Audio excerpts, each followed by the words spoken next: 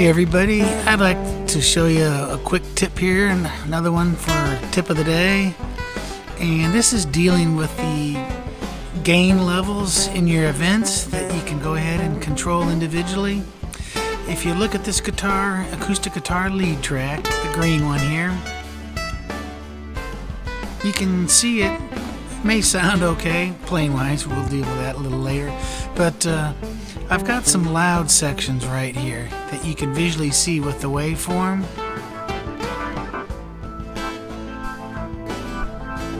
Let me just roll back a little bit.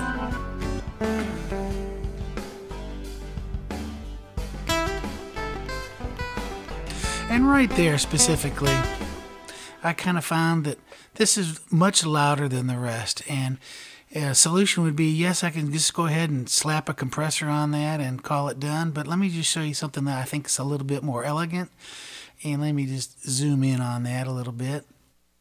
First, what I want to do is I'm going to take off my snap here so I can click anywhere with my splitter tool and not worry about snapping to the grid. So I'm going to center click on my little mouse, and then I'll hit my cutter, and I'm just going to cut this right there, and I'm going to cut it right there and go back to my arrow. Now if you click on the bottom half of the waveform, you can see I'm selecting the different clips, and we've got this guy isolated now by itself. What I'm going to do is change the volume of this, and this is really slick in Presonus. You notice up here is a little handle, and I can just pull and grab and pull this down, and this is really hot. You can see I'm at what's that say, 3.9 minus dB that I've lowered that. And let me just back up a little bit on that, and as we roll by you here, I think it's going to blend in a lot better.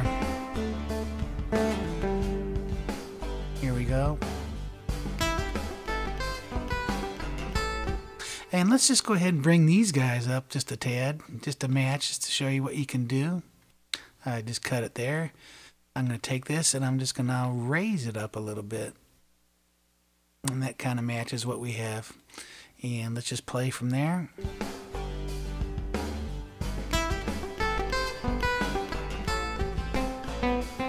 And to me, that really blended things out quite a bit better. And like I say, I'm happy with doing that. I can just go through the entire track. Let me zoom out, and you can see I'm going to have a couple of areas here where I would probably want to fix up and this little loop.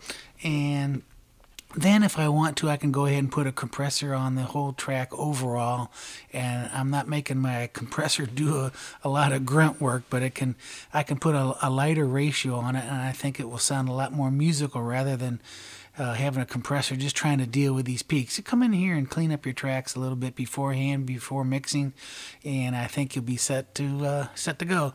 But at any rate, that's tip of the day with event gain staging, or however you want to call it.